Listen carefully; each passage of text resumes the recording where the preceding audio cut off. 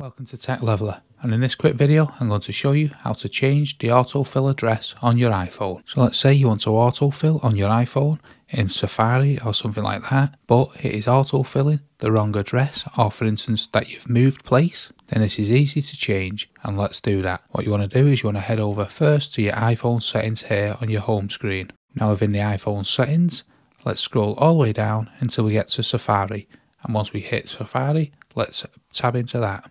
And then when you scroll down slightly in Safari, you'll see this general section here, and at the very top, autofill.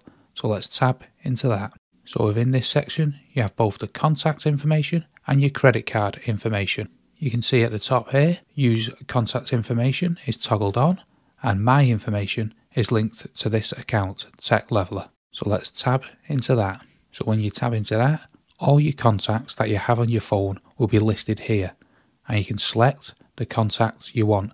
I've selected my own here, Tech Leveler. So once you've selected it, now it'll use that contact card for your information and your address, what you have on this contact card when it tries to autofill. So you need to make sure that your contact card is selected and it is also up to date with the correct address and all the other information that you want to autofill. So let's hop out of here and let's check if our information is up to date. And let's move to the contact section and tab into that. So as you can see, I currently only have my card added to this phone, so we'll tab into that. Now you enter the card, you can see at the top right hand corner here, you can select edit. So if you hit the edit on this page, you can scroll all the way down and then you can actually change the details of your home address, as you can see here.